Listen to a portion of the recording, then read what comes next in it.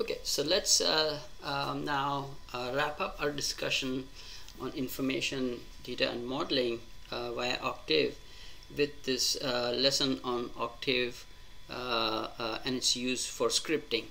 Okay, so we're going to talk about programming using scripts, and then I'm going to describe the group lab activity based on Octave, which is going to be function discovery. So let's begin with programming using scripts and describe what a script is. So a script in any programming language is a computer program that is run by calling the file name, right? So you are of course used to clicking on applications, and that runs an application. So you may click on an icon, you may type the name of the program from command line, or there are other ways to run an application. Well, basically what you're running is a computer program. And that's what we're going to learn to do here, starting from the most simplest type of scripts in which you are executing a series of instructions in a sequential manner using Octave, right? So far we've been using the command line to carry out all our experiments with Octave, and it turns out that the steps that you write on the command line can actually be written into a file, and that can be created as a script, and that can be run by one sentence, which is the file name, and it runs all the commands that you entered to the command line. Okay? So what our goal is going to be is basically take our previous example where we used the command line to perform the function discovery for the cooling of the coffee in a pot, and now change that into a script so that we can achieve the same result, but by running one single command, right? Okay, so let's go through scripting. Now, in order to write a script first, what you should do is to make sure that your command line is being opened in any suitable directory where you are going to create the script. So you can check your current directory on the top left of the Octave window and change it to the directory you want, right? Next, move to the editor window of Octave and create a file name like that shown here, coffee underscore cooling underscore plots.m. Okay, and since we have this is the first time we're creating a file name, here are some important tips on creating file names in terms of their conventions in Octave and MATLAB. First, the .m signifies that this is a MATLAB executable file or an Octave executable file. Right?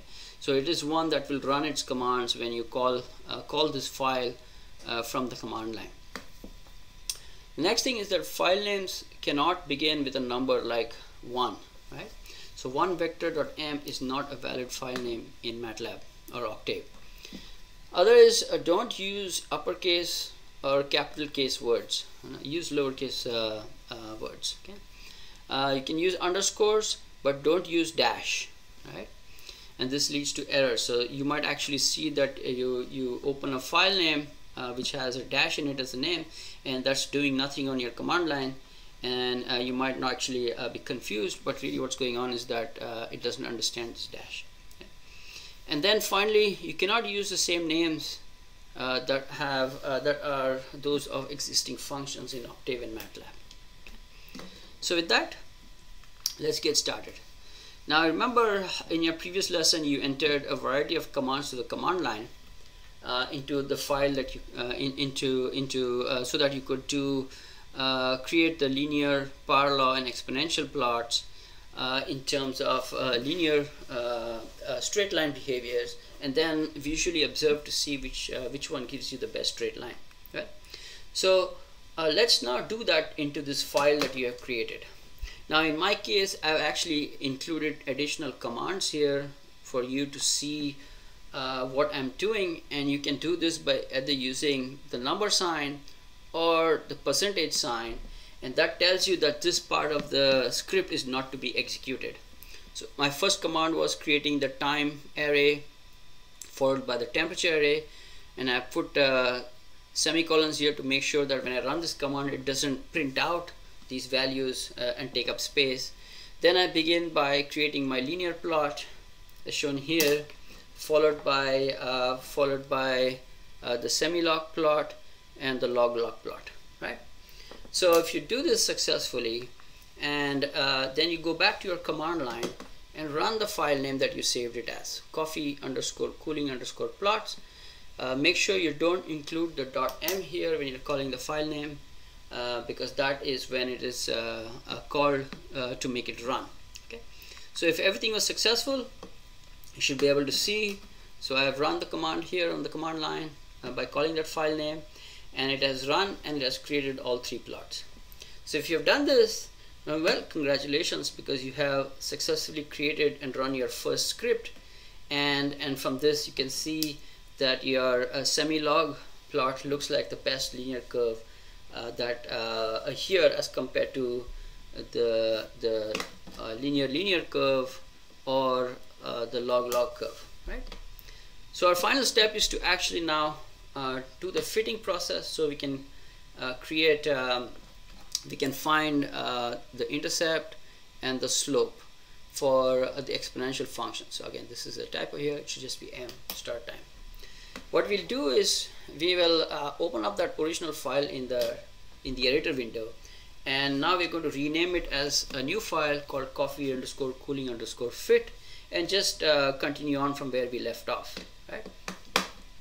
And what I'm doing is now I'm just entering the polyfit function commands that we did in our last lesson on the command line, but now I've actually included it directly into my script file here, and you can see the command is given here on line 22, along with some information here telling you what is going on, right?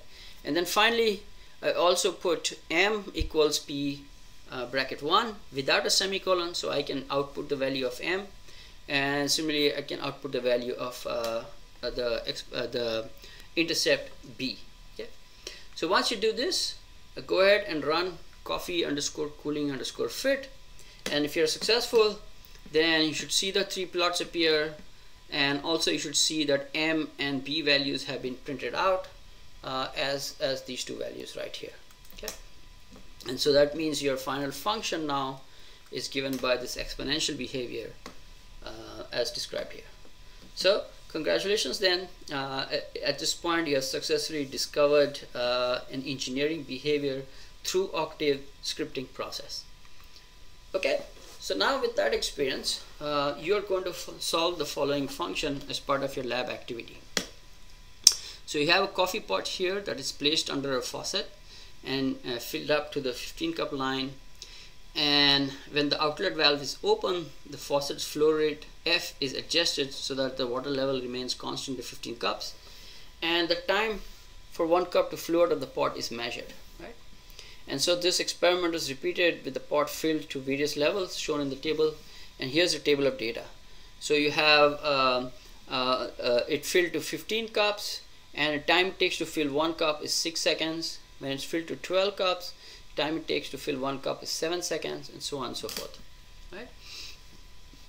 Okay, so what you need to do now using Octave scripting is the solution to the question that's posed here, and make sure that your final file is going to contain the script, any figures, and also the final solution. So the first thing you're going to obtain is a function that relates the flow rate V in cups per second and the number of cups in the plot using Octave and the function discovery approach, right?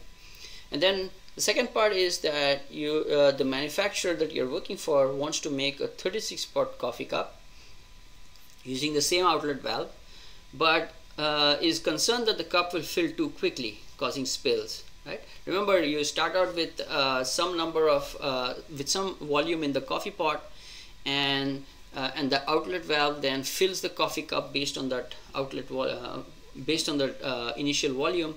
And so if I now fill it up to 36 parts, is it going to take me too short a time to fill the coffee cup, leading to spills? So that's what you will have to now figure out using your Octave scripting process. Okay. All right. So with that, we wrap up this first exploration into Octave, and we will get back to it later on when we do signal processing. Thank you.